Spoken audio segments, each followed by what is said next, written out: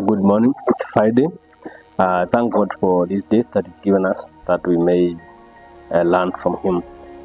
It's been a week of learning and understanding deep things concerning God's mercy, and we want to thank Him for taking us through this devotion for us to understand the nature of God, what is mercy, the nature of God, the nature of man, the laws of administering mercy.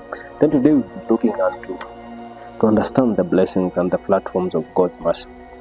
So we understand that God is faithful and God is full of mercy, and is willing to show mercy to those who will seek Him diligently, wholeheartedly, and who are willing to turn to Him in righteousness. That is the desire of God. The desire of God is to show mercy. The desire of God is to save people, and it's through the act of saving people that He shows mercy. Yeah? The book of Hebrews 4:16 tells us, "Let us therefore come boldly unto the throne of grace, that we may obtain mercy and find grace to help in times of need." That is a call unto the throne of God, throne of grace, yeah, to obtain mercy. It's there, and with this understanding of what is mercy and how can we get it and the laws to do it, the nature of man which warrants God's mercy, then we understand we are required to approach the throne of grace so that we may obtain mercy. Yeah, to approach. It's our duty now to approach. It's our duty to move, to take action, and move to God's grace, the throne of grace, which is Jesus Christ. Yeah, which is approaching Jesus Christ, approaching the throne unto which Jesus is seated, and to the right hand of the Father, which is seated to show us mercy. And as we understand from our previous day's learning, is that mercy is a system of advantage unto us to fulfill what God has called us unto. So with this, we need to understand it's a platform which we need to go, yeah, which we need to approach. In the book of Romans 9:15 and 16 says, 15 and 16 says, "For He has said to Moses, I will have mercy on whom I will have mercy, and I will have compassion on whom I will have compassion." That's the word of God. It's very clear that He told Moses that He will have mercy on whom He will, and will have compassion on whom He will. And this is the same thing, that God will have mercy on us because He wills. He's willing to do that. He's willing to have mercy on us. He's willing to have compassion on us. The things which we are struggling with, we've struggled with Him for the past 5 years, 10 years, for a lifetime, which are proved not doable unto man's eyes, but unto God's eyes, and the provisions of the mercy we are able to receive from them. And that this calls us to approach the throne of grace confidently, knowing that God is going to sort us. God is going to provide for us. God is going to sort these issues which have persisted for long. Because the Bible says, in verse 16 says, "So it is not of him that willeth, nor of him that runneth, but of God that shows mercy." It's not our abilities.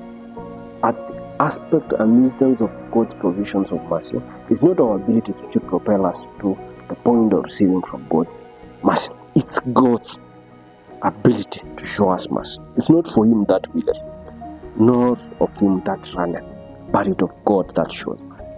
It's God to show us mercy. It's our only action is to approach the throne of grace. Our viewers and the people who have watched this morning devotion, it's our responsibility to take that bold step and approach the throne of grace. It's a bold step.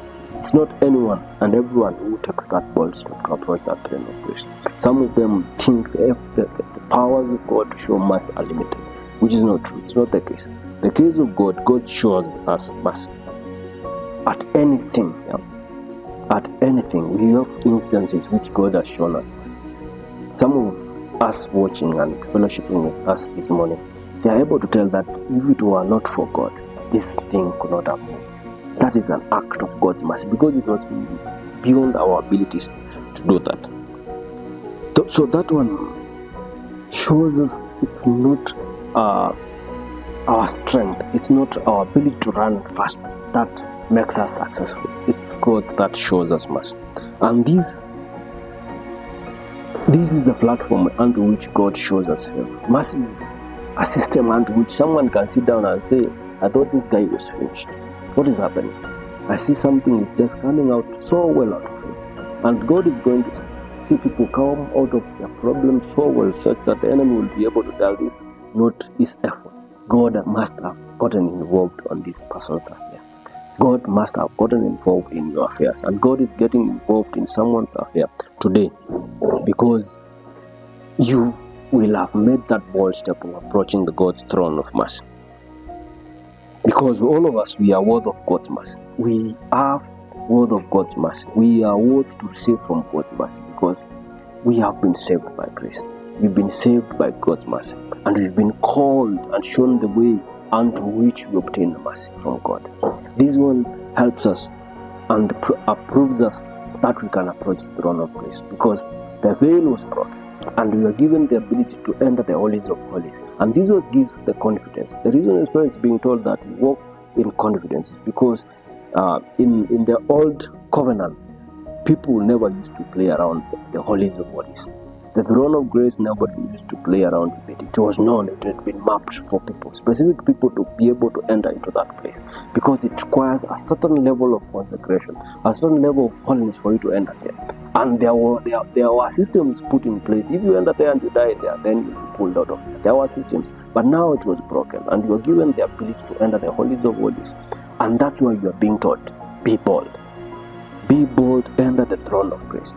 Be bold, obtain mercy. Be bold. You are being called this morning to be bold and enter the throne of mercy, because you are worthy of God's mercy. You've been made worthy of God's mercy. You've been made worthy to obtain from favor from God, because God has favored us. It is just by favor that that Supreme God will sit down and say, go and die for this man. Yeah, for 400 years, they had not heard from God. But Jesus comes and saves us, and saves the sins and wipes out the sins of every one of us. And with that, Jesus opened up, defeated death, and showed us up for us, that we may live a fresh day every day, full of God's mercy, fresh mercy every morning. And that's what we are living. Every morning we are living from God's mercy. Every morning we are living as a beneficiary of God's mercy. And that is making us, by Jesus making us worthy to benefit from God's mercy. Praise the name of God. Then the other thing we need to understand is, what is the work of God's mercy? Yeah? We cannot actually quantify the importance of God's mercy in our life of a man. We cannot quantify it. It's there. It's beyond quantification. You cannot count and say, now I'm going to use any data analysis tool to say, now with this trend I can say this is the importance of God's mercy. That's how it has happened to us.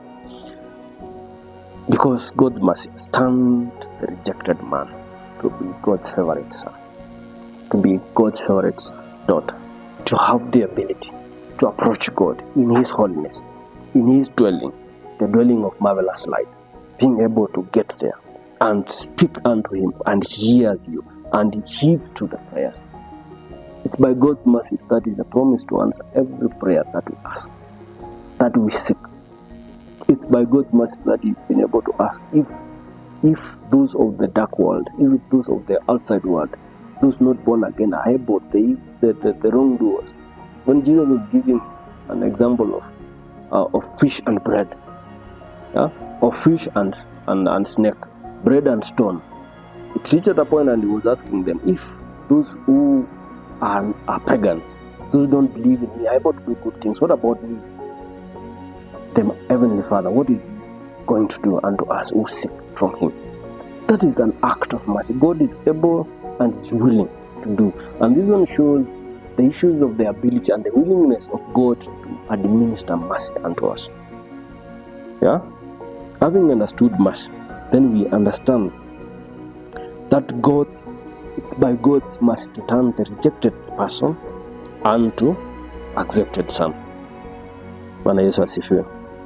He has made us for greatness. He has made us to be great in His ways. Yeah? He has given us the abilities. Yeah? He has made things to work for us, because it's by His mercies that things are called to work for us. The book of Romans 8:28 says, "And we know that all things work for good for those who love Him and those who have been called according to His purpose." And the purpose of God is to administer mercy to an extent that whatever that we felt is so difficult for us, it works for our good. And at this point, we look at our different scenarios in our lives, and we understand the challenges we are going through at family levels, at business levels, at work levels, in our careers, even in our studies. There are things which we need God to just administer mercy, to show us and to turn us into a more profitable venture for His purpose.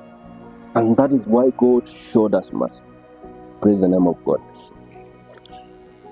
And this it is an act of God's mercy that God is going to turn us into a limelight. He's going to show someone into the world. He's going to show you to the world by His mercies. Because you look at the scenario of David. David was a shepherd.